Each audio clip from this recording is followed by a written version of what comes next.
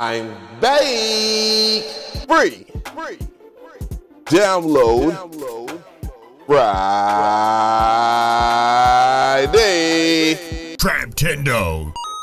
What is going on, everybody? DJ Av here, back at it again. And today is Free Download Friday, your favorite day and my favorite day. And we're doing something a little different. As you can see, I have my MacBook Air M1 hooked up, so that means that I will have a VST plugin that will work for both Windows and Mac, and it is called Odin 2. I haven't done a video on this, obviously, so I want to give a special shout out to Mr. Different because he did a video on it, and I felt inspired enough to do one myself. So you got to give credit when credit is due, right? So let's check it out. I'm going to show you how to install the VST plugin on a MacBook or Mac OS, which I already have videos for Windows, guys. So calm down and just type in my YouTube search and you'll find it. Or I could just leave it in the description box. So let me know how you feel about it and let's begin. For those who are new here, the link will be in the description box. So this is the website that you will see when you click on that link. And it is Odin 2 in the flesh. So yeah, it looks pretty nice right here. And you want to download the proper version. So if you have Windows, of course you will download this one. And if you have Mac OS, you will download that one. So all I'm going to do here is just click on download and then allow.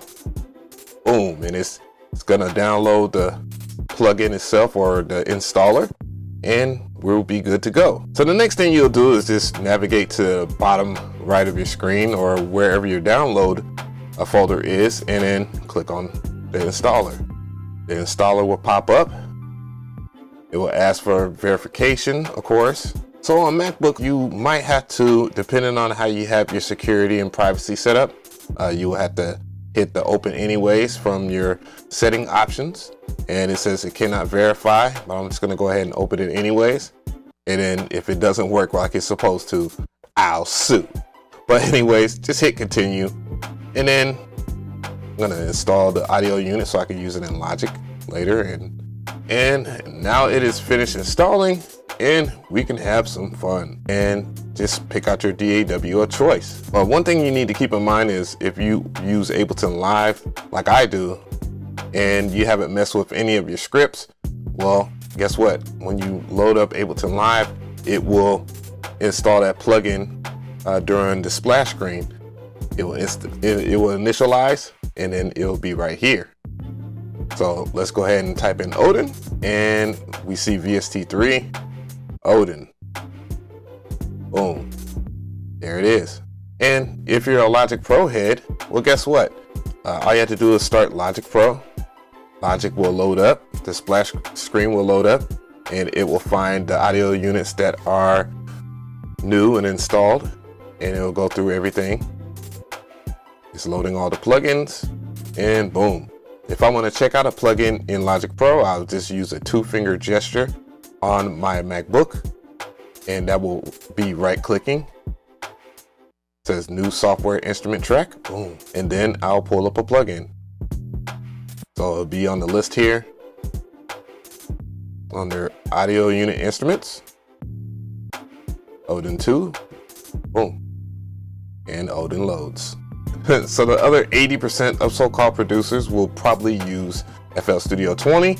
And hey guys, you know I had to do it sometimes. So just open up your FL Studio, go into your options, manage plugins, and then select find more plugins, and it will go through the process of scanning every one of your available plugin folders. And yeah, it'll be back momentarily because it takes forever. Bruh, it's still going. After waiting 20 years, all you have to do is go over here and select Odin 2, and now it will be a plugin that you can pull up. But of course, we're going to use Ableton because that's what I use. So I'm going to turn on my push 2 here and type in Odin and get it started. Let's go ahead and get things popping here. So here is Odin 2, and we're going to see if there's any presets or anything like that. So the first category we're going to explore is the ARP. So let's hear those.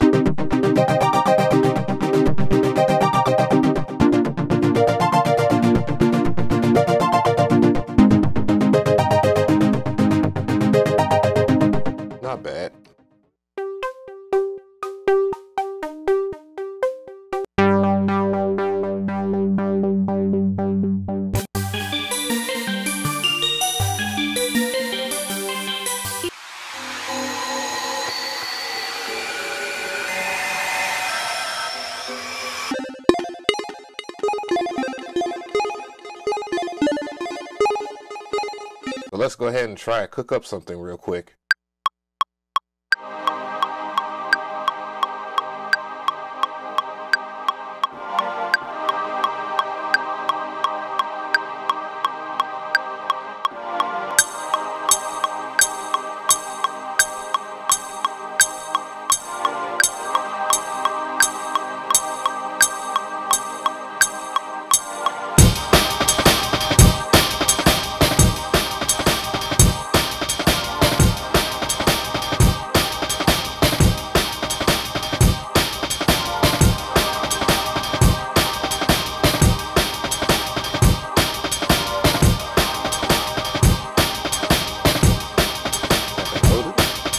Well, it's pretty simple.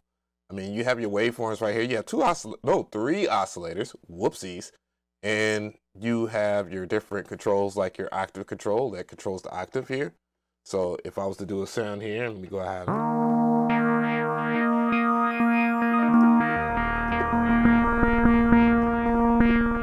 Sounds okay. Sounds okay, but you can change the drift too, so you can have more of an analog vibe to it. So that's pretty cool. But everything is pretty much the same in every one of the oscillators except for 2 and 3, where you can sync the oscillators. And whoa, that sounds crazy. And you have your amplitude, or amplifier rather, and that's for distortion.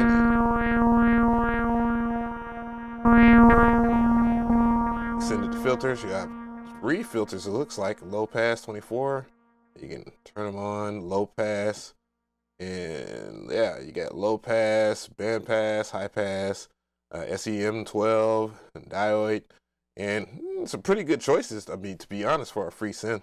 Amplitude envelope over here, so you know, pretty much every module that you will want. And then you have glide and master, which you know, you can turn down the master sound here, turn all the sounds down all at once here, and so forth. So yeah, and you also have some effects over here on this side, where you have chorus, phaser, and delay, so you can turn it on and off. Let's see if you actually have more effects. It looks like you don't have more effects, like you don't have a straight up reverb. Oh, you can arrange them. That's actually awesome. Some paid plugins you can't do that. So, yikes. But yeah, that's pretty good. Mod matrix is there. The arpeggiator looks a little convoluted.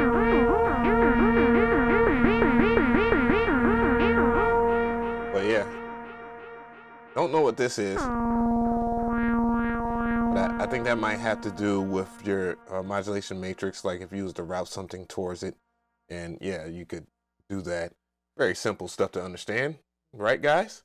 Yeah. So, tell me how you feel about this video. I definitely want to hear from you guys in the comment section. I know it's a little different. You see, I got a different camera. Actually, I'm shooting this on my iPhone 12 Pro Max, and it's tethered to my computer, of course. And this is kind of the new setup. I'm getting used to it and whatnot, so that has nothing to do with Odin 2. But if I was to weigh in on Odin 2, I think it's pretty decent. Yeah, there are some pretty good VST plugins that I want to talk about in the group, and have a VST plugins video that is not like everybody else's, where they give you the shittiest ones. You know the vibes. Let me know how you feel in the comments. We out, y'all.